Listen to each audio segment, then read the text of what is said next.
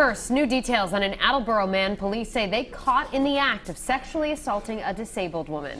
It was breaking live at 5. David Rogers was arraigned this afternoon on numerous charges, including kidnapping and rape. Police say an alert eyewitness led them to the suspect. Eyewitness News reporter Brittany Schaefer was in court for the arraignment. She joins us live from Attleboro with what she's learned.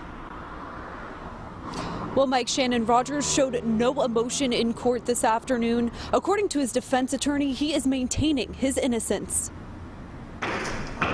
A 63-year-old Attleboro man faces a judge Friday after police say they caught the man in the act of the crime. David Rogers is facing a number of charges, including aggravated rape, kidnapping, and indecent assault and battery. Defense attorney Josh Werner tells me Rogers knew the victim. He's hanging in there. I mean, he's obviously upset about the fact that he's charged with these things, as I would assume anybody would be if you don't believe that you're guilty of the crime that you're being charged with. According to Attleboro police, a person witnessed Rogers forcibly grab a woman and put her into his van.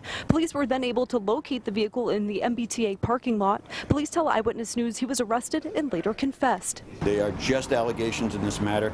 There's not proof of anything, and because the record was impounded, I don't want to get too much into the facts of the case, but obviously I think a full, fair hearing as to exactly what was going on might reveal something different than what the allegations suggest.